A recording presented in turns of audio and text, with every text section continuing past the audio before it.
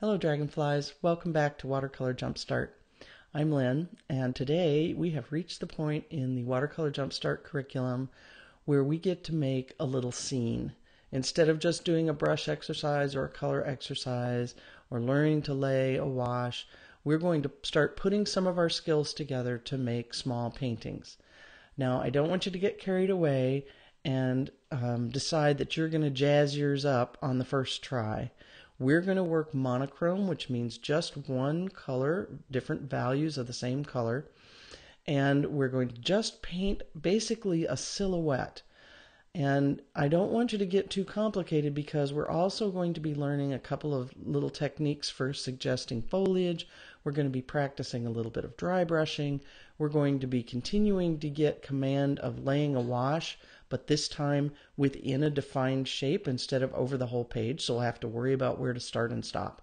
And that's enough to think about the first time you tackle this. But then you can take this idea and you can extend it and start creating small paintings of your own. So for now, please, as you go through this exercise, take my advice and don't try the very first time to put realistic color to everything. That's very tempting and everyone seems to want to do that. But it really does create a lot of problems that we haven't talked about how to solve. So resist that temptation, stick with a single color, and hang with me in the next exercise, the next video, we'll actually start bringing in multiple colors. So let's get started on the Kayaker project.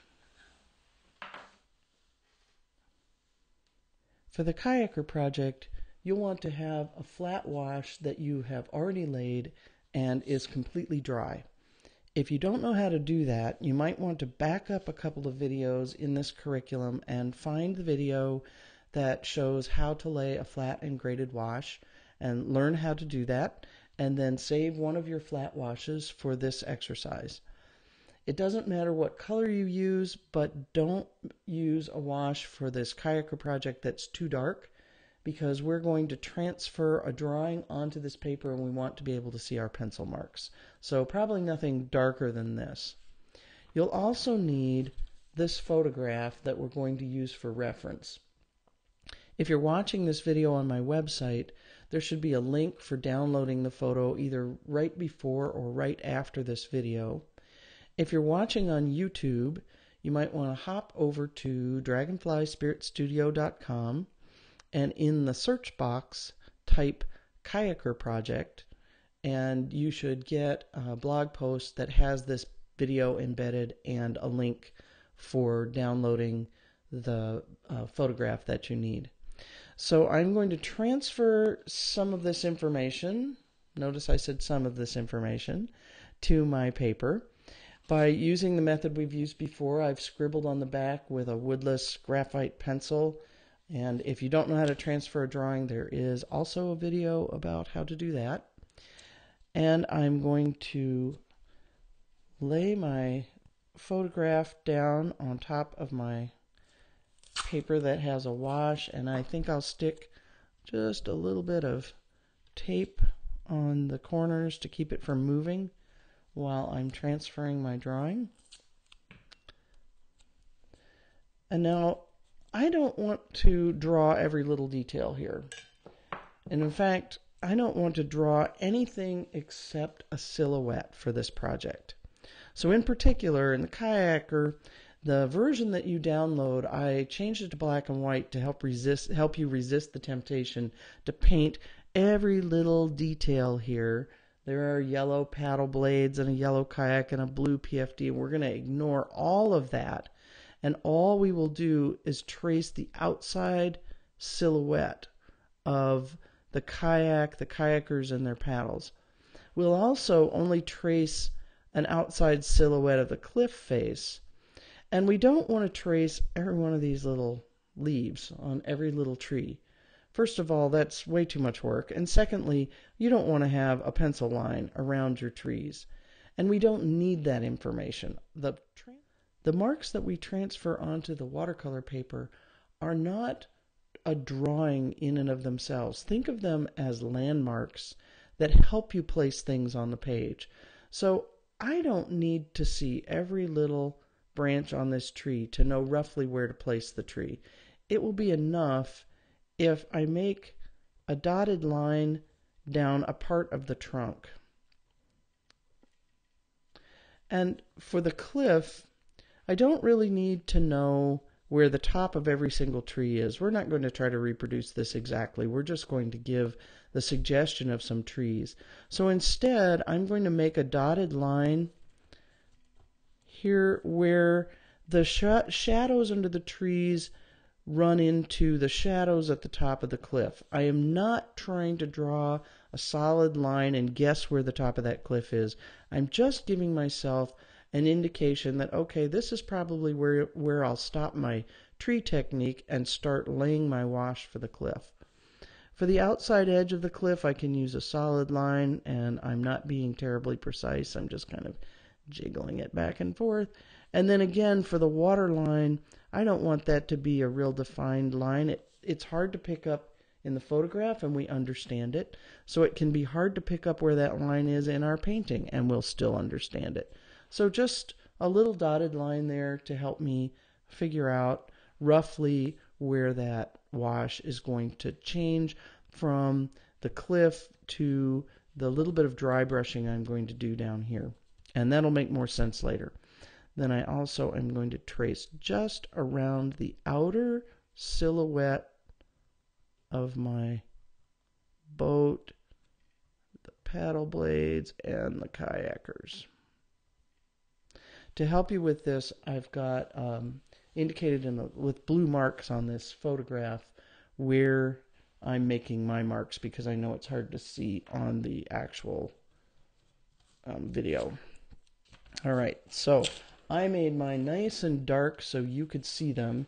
You don't need to make yours that dark if you don't want to. All right, so the first thing that we need to do is talk about a couple of techniques for suggesting the texture of trees or foliage. Let's put our little reference photo up here where we can see it. And I am going to use a piece of this stuff that looks like saran wrap. What this is it's called banding film. It's a packing material. It sticks to itself just like saran wrap. It's used to hold things together when things are shipped. You'll see it wrapped around entire pallets of goods in stores. And it's basically the same thing as saran wrap. The big difference is this stuff doesn't have to be made under food safe conditions, so it's way cheaper. You can buy it in office supply stores or home improvement stores, wherever they have the cardboard boxes and bubble wrap and things like that for packing. You can also use other sorts of plasticky materials, like I could tear a little section out of a plastic grocery bag. You can try wax paper, freezer paper, other sorts of plastic bags. For this technique, basically what you want is something where the water will bead up, the paint will bead up on the surface. And now take the back of some other painting that you've practiced on and give yourself a little practice sheet off on the side. Remember, we don't want to try things for the very first time on our actual painting. We want to test them out over on a little practice sheet.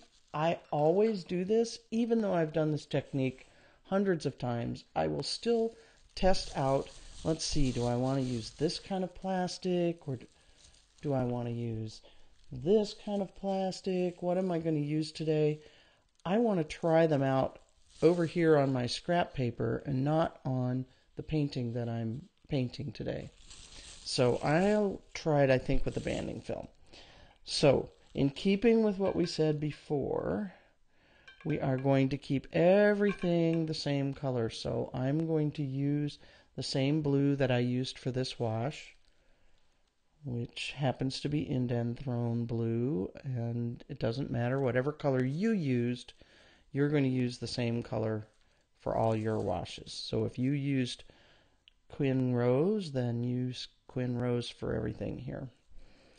All right, so what I do is I put some of this paint on my piece of plastic, and I kind of wiggle it around to get it broken up. I want it to bead up, and then I put it on the page and press, and I get a broken application of paint.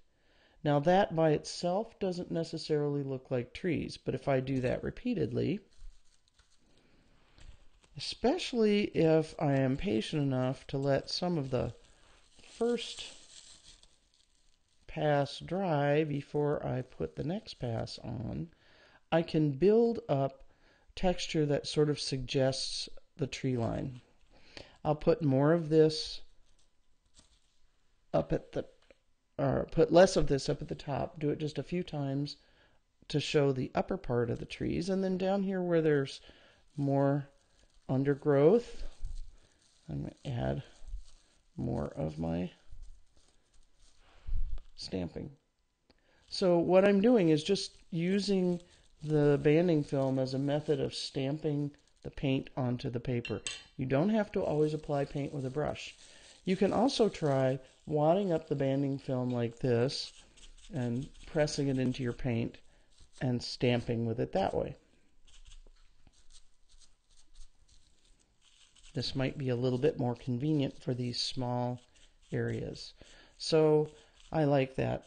I think that looks nice and tree-like. So I'm going to come over and put this on the top part. But before I do that, I want to think a minute about what will happen when I make this transition between the open area up here and the cliff. Suddenly, I'm only worried about silhouette, but suddenly I no longer see any light peeking through when I get down in this area. But notice, it's not a straight line.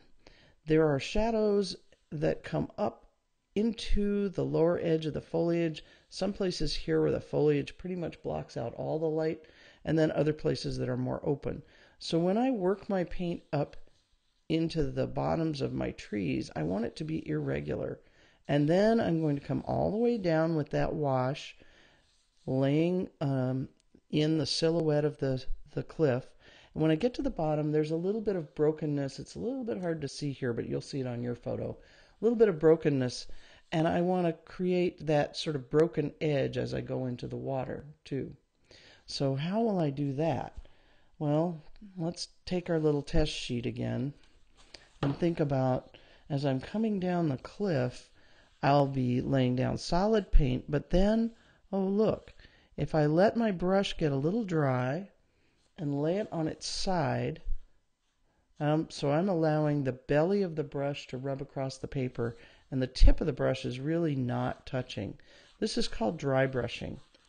It takes some practice. Every brush is a little different, so that's why I'm over here trying it on my sample sheet of paper. But I think this would work well if I come down from my cliff and paint my reflection, and then on this edge, as I go out towards the kayaker, I just give a little dry brush stroke. So that's helped me figure out how I want to handle the trees and how I want to handle this little broken stuff in the water. Now I have to think about the sequence that I'm going to paint things. Well, we've got already our background wash, the wash that will represent the sky color. Notice that the water is very slightly darker. Even the light parts of the water is very slightly darker. And then this area, the trees plus the cliff plus the reflection, is darker yet. And the kayaker also is darker yet. They're about the same. So we really have a pale, a middle value, and a dark to work with. And we want to put them down in that order because in watercolor, because it's transparent, I can't layer a lighter value on top of a darker value and have it show up unless I'm going to add white, which we aren't doing right now. So the first thing I have to do on my painting is add the next wash for the water. Now, we didn't draw a line for that because I think we can all just sort of eyeball this. Notice that the water line, the horizon of the water line, is right about where the kayakers' heads are. So we'll just put our water in, and notice I paint right through my kayakers. That's just fine because they are going to be darker. So they'll show up on top of my water. Now over on this side, I don't want a little line at the base of my cliff. And I'm going to be putting much darker color over this whole area. So I just smudge out the rest of this wash. Because even though this is a fairly pale wash, if I allowed a line like this to be created at the base of my cliff, you'd actually probably see that through some of the darker layers of paint. So now I have to let this dry before I can do my kayakers and before I can do the base of my cliff, or things will get all mushy here if I want to have a clean line. So let's all go off and have a cup of tea, and we'll come back in a few moments when this is dry and we'll do the next step. All right, so we're back and our water wash has dried, and it's time for us to do the next layer. Now, something that confuses people sometimes when I talk about the different washes and layers of wash. A wash is an area of color that you have all connected at one time. It's all wet at the same time. So there was a wash that covered the whole page. Then there was a wash that covered this darker area. That was all wet at the same time, and it connected. Now we're going to do a wash that connects the trees, the cliff, and the reflection in the water.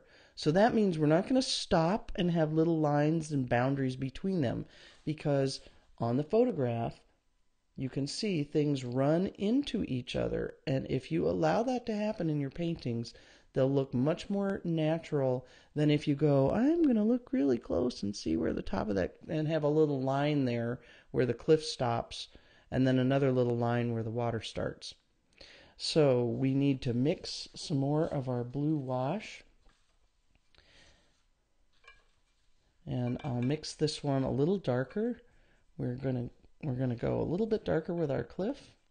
We've figured out how we want to handle the suggestion of the foliage there, and I'm just going to use my photograph sort of as inspiration so that I don't make my trees too mechanical. I'll kind of look at these and see, oh, some of them lean this way and there are bigger gaps and smaller gaps, and that one sticks up a little farther. So I'll use my banding film. I'm going to wad it up, get it wet. Before I stick it on my page, I want to test and see, is my paint about the right consistency? That looks pretty good. So using my photo for inspiration, I start making some tree-ish foliage-like marks on the page with my banding film. And I'm not trying to go and copy exactly what's in the photo. I'm just trying to give the suggestion of some trees. No one else knows what those trees looked like. Now I'm getting down towards my cliff and I'm making my foliage a little bit thicker. And I think I've reached the point where I can start painting this area where no light is peeking through. So I'm going to kind of wiggle my brush up into my trees, and then just bring that right on down into my cliff. It might be easier to approach this cliff edge from the other side, just kind of jiggling my brush back and forth and letting the jiggles make that irregularity. If you aren't comfortable switching your brush to your other hand, you can turn the paper over so that you can use the point of your brush and just kind of wiggle it to make that rough cliff edge.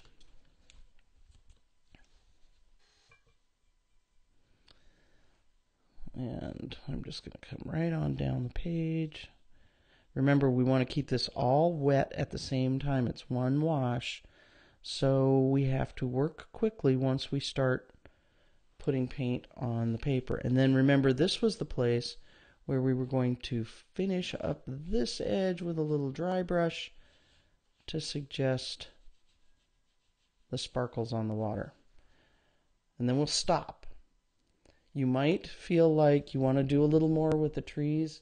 This is not the time to do it because you know if you work back into a wash that's starting to dry, you risk creating blooms. Now you might decide you want to create blooms to create the suggestion of some foliage textures, but that's a different project. Well, just for this one, we're just going to lay our wash and quit. Now I can also at this point go over and do my Kayaker. That's a separate little bitty wash. This was all one connected area that was wet. Now I have to make a little jump because there's nothing connecting my Kayaker to my cliff.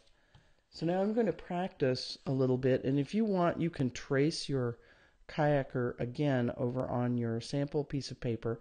I'm going to treat mine like one of those brush drawings. I'll make a couple dots for the head, little brush mark for the kayak, and I don't even mind that little white. I kind of like that. Paddle blade, another paddle blade out here. Notice I don't even really need to show the paddle. And I'm looking at that thinking, yeah, that works for a Kayaker. Let me see if I can do that again. Let's find another little blank page. So I made a couple of dots for the heads of the Kayakers. I made a little smush brush mark for their bodies, a little stroke for the kayak seen from behind, and a couple of paddle blades. There's actually a third paddle blade visible on the photograph, but I think this is enough to convey Kayaker. So you can fill in your silhouette that you traced very carefully, or you can try this too.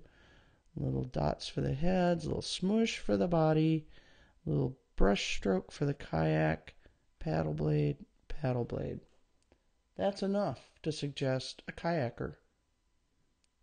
So I think I'm going to just leave it at that and not try to go in there and fill my whole silhouette. So now we'll let that dry and we'll come back and talk about what we might want to do to finish this piece. All right, we're back and our next wash is dry. And you might see that I got a little bit of a bloom down here, and I really like that. I don't resist that sort of stuff when it happens by accident inside one of these silhouettes. It just helps us create texture. And as I look at this and think about what I might want to do, I'm not going to go, all right, let's see what's in the photo and try to copy everything in the photo. Instead, I'm going to look at this and say, what's working well, what's not working as well, and then I'll decide whether I need to refer to the photo for information. So I think my Kayaker's working quite well. I can tell that that's a suggestion of a Kayaker. My cliff seems a little bit pale, and my trees seem a little bit sparse. So you may have been tempted to go in and fiddle with yours while they were still wet, but this is the time to go back and make those adjustments, to make another pass at it. So I think what I'd like to do is show you another method of creating tree texture, and we'll try to use that to fill out our tree line. All right, for this next little technique for suggesting foliage texture, you'll need one of these little Holbein watercolor spray bottles. I specified this one in particular because it's the only one I've found so far that does what I want it to do. It makes a mist if I spray hard. I'm sure you can't see that on the video, but if I spray hard, it comes out in a mist. If I just sprinkle or just press the plunger just a little bit, I get a sprinkle of water droplets. I'm going to see if you can pick that up on the, yep. You see how it makes individual droplets instead of a mist? And that's what I want, that pattern of droplets. So any little bottle that does that will work, but this is the only one I've found that does it consistently. So again, on a scrap piece of paper, we're going to try this out. I want to lay down And I don't think I'm going to be able to get the video to pick that up, but you saw it on the back of my hand. You can see a little bit of it up in the corner there. Now I want a fairly dark paint. It still needs to be fluid enough to run, but not too pale because you won't see the effect. And then I'm trying to touch mostly the droplets themselves and not the paper too much. And you see the paint moves out where those little droplets are. Then if I get over here and oops, that's dry paper, better not to go, oh, well, I'll just spray it again. If you keep spraying this, what happens is you'll just wind up with the whole thing wet, and then everything will mush out and you won't get that lacy texture. So let's give that a try over here for adding a little bit to our, and it helps to tip your page to your lighting so that you can see where you're putting those little droplets. And maybe I'll see if I can suggest this.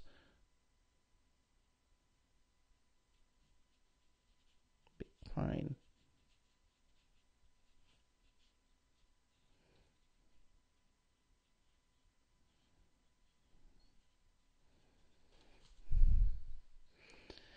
And then maybe add a little bit to this tree. I'm trying to just kind of drop color in onto those little droplets from the spray bottle. I don't have enough up there, so I better just not fool around with that. If you hit a spot that the paper's too dry and you're not getting the effect that you want, let this dry completely and come back and make another try, instead of just adding more and more and more water to this, because if I keep adding water now, everything will just mush out. That's not bad. And now I'd like a little bit darker color down in my cliff, so I can glaze over what I already painted. Just a second layer of paint right on top of that first layer of paint.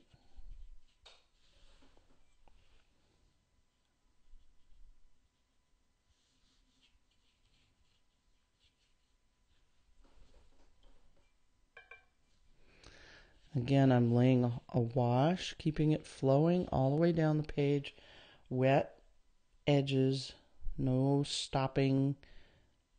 And I'm not worrying about being too exact here. If there's a little bit of overlap, one brush stroke and another brush stroke doesn't overlap enough, that'll still suggest that rocky cliff edge. It doesn't have to be too precise. And then a little bit of the dry brushing to finish. And I think I like that better.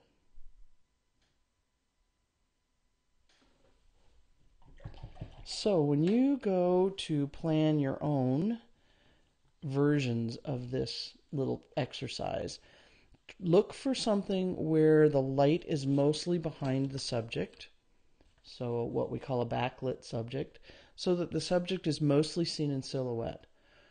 I recommend you work from a black and white photo so that you'll resist the temptation to try to put in all sorts of little minor details. Your eye will pick up some very minute variations in color and value, but you don't need them, and you probably don't want them. So let's dry this. Have a look at it dry. I think you'll see that it's a perfectly good scene without a whole bunch of color variation. All right, this is dry now, and one thing I want to point out to you is how marks like this that are on the tape on the side, you don't realize it, but they really influence your feelings about the painting. They'll make you think that it's a lot rougher and cruder than it actually is. So when you get to the point where you're ready to evaluate this piece, go ahead and peel the tape off. If you decide you need to work on it some more, you can put tape back down. Or at the very least, get a damp paper towel and wipe off those streaky marks. But we're going to just pull the tape. By the way, if you ever have tape sticking and tearing your paper, warm up the tape with a hairdryer and that will soften the adhesive and you'll be able to pull it off. And there we go. And that's quite a nice little, get it straight. That's quite a nice little painting. I actually think I would prefer displaying that to the photograph because this has more atmosphere with the single color. And you'll find if you did yours in yellow or pink or another color that yours has a totally different feel. So you can even practice this exercise repeatedly. You can also try this over a graded wash.